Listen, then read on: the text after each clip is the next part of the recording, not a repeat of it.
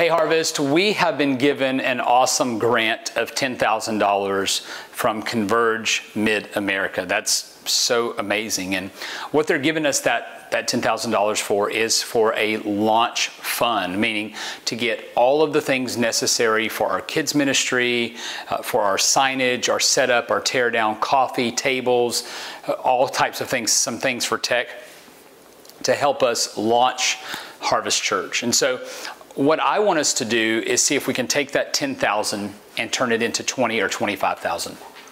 And so all of that money would go toward the materials that we need to launch successfully. And you guys have already been super generous. Thank you so much for your giving over the last 3 months. I mean, it's been unbelievable. And so this is a way that I just want to come and say, hey, here's a challenge. Let's take the 10,000 and let's make it into 20 or to 25,000. Some of the ways that you can give is this.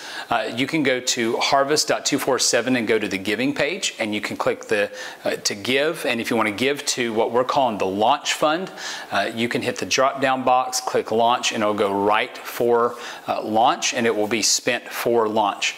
Another way you can do that is you can go on your app, and you can give it on the app as well. This is a unique opportunity for us to really be able to launch well, to be able to get all of the necessary things that we need to give people an incredible, authentic experience with Jesus when they come and visit Harvest Church for the first time. And so what I'd ask you to do is just prayerfully consider giving an offering to this fund. And as you continue to tithe and you continue to give, just pray and see what God would give you. And so here's what I want to do.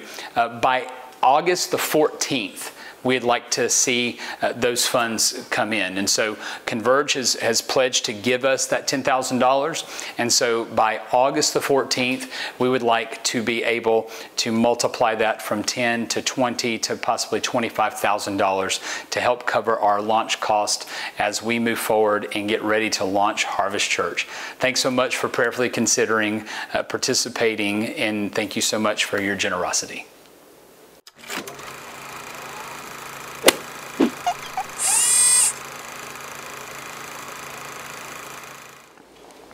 Okay, so habits are those things that are sometimes really good and sometimes bad. I have a really bad habit, which is biting my fingernails. So if you've ever been around me, especially if I'm in a meeting or something, I just have a bad habit of biting my fingernails. I have since I was 5 years old.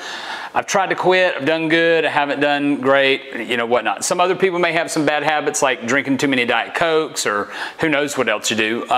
But we also have sometimes good habits, right? Whether it's eating healthy, have a regular workout routine, you know, drink plenty of water, whatever that, read, you know, whatever those habits are. Well, I want to talk about some habits today, and this is a definition of habits.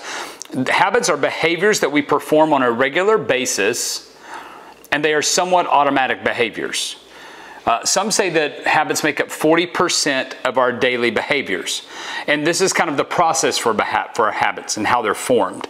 And it's an environmental cue, a behavioral response, and a reward, meaning a removal of unpleasant stimulus. So that's what forms the habit. It's that social cue, it's that behavioral response to that social cue, and that response is to hopefully remove unpleasant stimulus. And so if it's a negative habit, it's because it's trying to remove unhealthy stimulus. If it's a good habit, then it's also removing unhealthy stimulus, right? So if you do not like your waistline, for instance, and you want to start a new habit, you eat well because why? The unpleasant stimulus is your waistline. So you form a new habit in order to do that. But if you feel stressed out a whole lot or whatnot, you may get yourself into some other habit to get rid of that unhealthy stimulus. So that's kind of our unpleasant stimulus. So that's how a habit is formed. They work positively and they work negatively.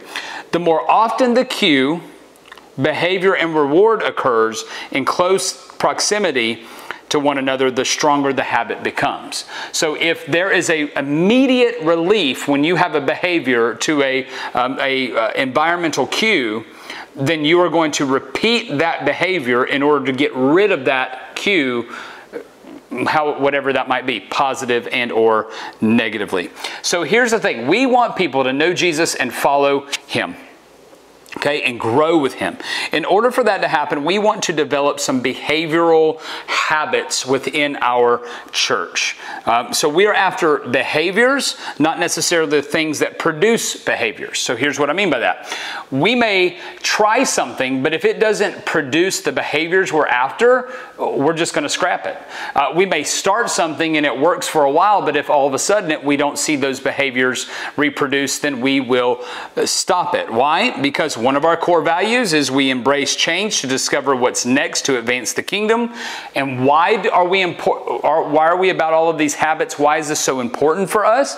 Is because we are building an army, not an audience. We are not starting Harvest Church for us to sit around, sing Kumbaya, hold hands, and just have a great time. We hope that we're going to have a great time. We hope we're going to grow together, rejoice with each other as we rejoice, mourn with each other that mourn. But we also want to live on mission, and we want to build an army, not an audience, because God has given you some gifts to use, and you can use them in a unique way like nobody else can. And so I want to go through these really quickly. What are these 6 habits that we're talking about? So the first one is salvation. If you read Acts 4:12, it says this: salvation is found in no one else, for there is no other name under heaven given to mankind which must be saved. So we believe that Jesus is the only way to be saved, and we want people to know Jesus. That's what we want to do. And so our main point in our name, Harvest Church, and our philosophy and our pathway church and how we want to do ministry is to reach unreached people so that they will know Jesus and so that they can grow with him, right? So the knowing part is important. If we see we're not reaching new people, if we're seeing we're not reaching lost people, we're going to adjust our method to reach them. Why? Because we want to see people saved. We believe that one of the primary purposes of the church is to share the gospel and to see people saved and come to know Jesus. And so the first behavior is salvation. What follows after salvation? Well, that's baptism.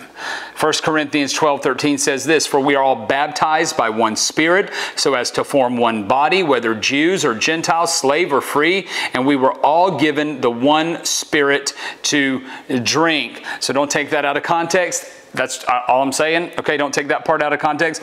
We believe that baptism is an outward expression of the inward work Christ has done. And so we are baptized into one. What the Apostle Paul is writing is this: no matter our background, no matter our heritage, we have one baptism from one Spirit, and in Christ we are one. We could be from the other side of the world.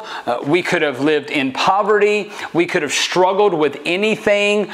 It doesn't matter what our background, our history says. What God says is this, is that in Christ we are of one Spirit, which is Jesus, and we are baptized in one baptism. And so that is what that means. And so we want to see baptisms. Why? Because that is a number we're going to track every year. And some people might say, why would we track numbers? Church isn't about numbers. Church isn't about tracking. Well, here's what I'd say.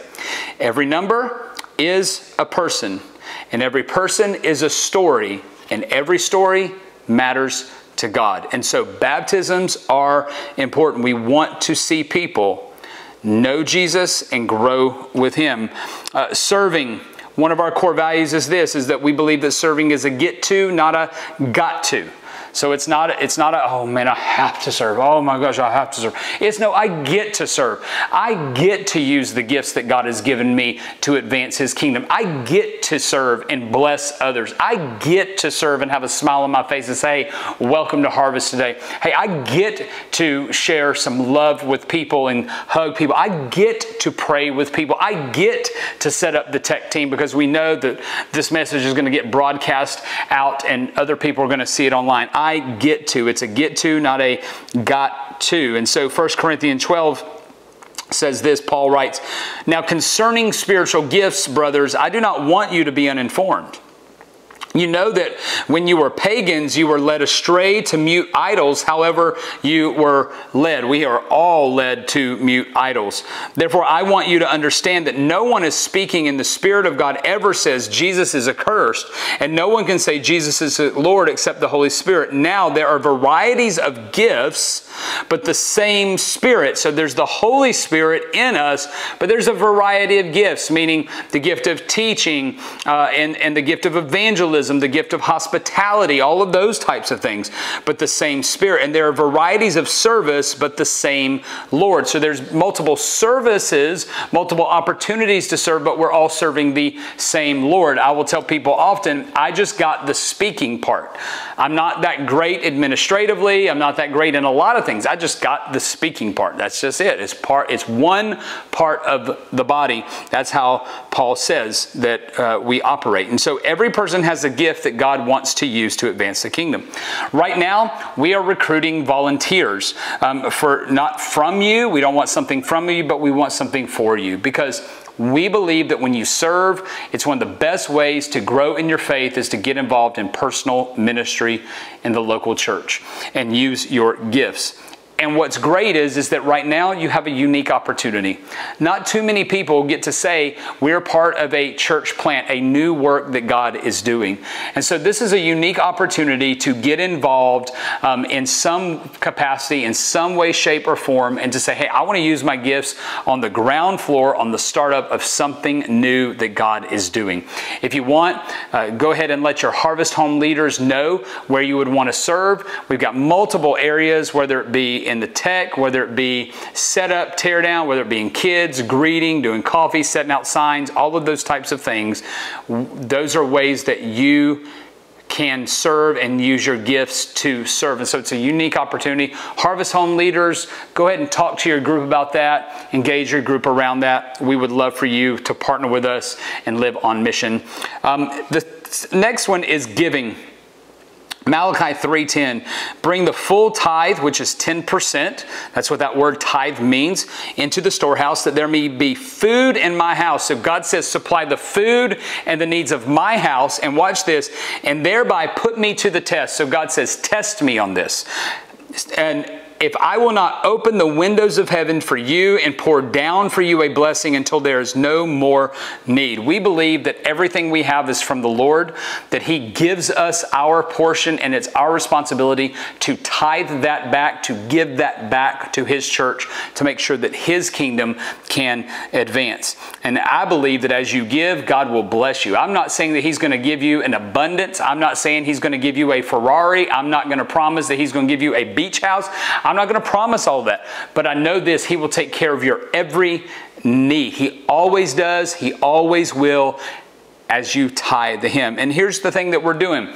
I've been saying for a couple of weeks that we have been given a $10,000 grant from Converge Mid-America. And one of the things that we want to do is we want to take that $10,000 and we want to turn it into $20,000 or $25,000 to help with our startup cost. And so what we believe is that a tithe is 10%, but that an offering is above the 10%. And so what I'm asking you to do is prayerfully consider giving that above 10% to that $20,000, $25,000 goal as we sow that into our church, as we begin to launch, get all the things that we need to have service and for kids and signage and t-shirts and coffee makers and things that we need for the band and tech and all of those types of things. And so I would just prayerfully ask you to prayerfully consider being a part of that. And here's what I know about God. You can never outgive Him. And when you're faithful to give to Him, He will provide for your every need. And so we believe that giving is an essential part of following and growing with Jesus. The fifth behavior is being in a group. Hebrews 10:24 through 25 says this, and let us consider how to stir up one another to love and good works, not neglecting to meet together as is the habit of some, but encouraging one another, and all the more as you see the day drawing near. What this passage of Scripture is saying is that community is good for us. It's not good for us to be alone, whether man or woman, but it's not good for us to be alone, meaning as a family unit or as a person. God God wants to put us in families, meaning the family of God. And so being in a group is extremely important. So if you're watching this, you're already in a Harvest home. And we've heard such great things about Harvest homes. How people are staying at houses until 10 p.m., how people are getting to know each other on a deeper level. And that's what we believe healthy biblical community is. And so we would just encourage you to invite people into that. And as we get going, we're going to launch discipleship groups as well. And we will want you to know about that as well, to take that next clear step in growing with Jesus. And then finally, multiplication. One of our core values is we are building an army, not an audience. I believe, if this is just my opinion, I believe that the spiritual maturity in a person is shown when they begin to multiply themselves. So I believe it's discipleship. It's the Great Commission. It's what we see Jesus do. It's what we see his disciples do. It's what we see Apostle Paul do through Timothy and Titus.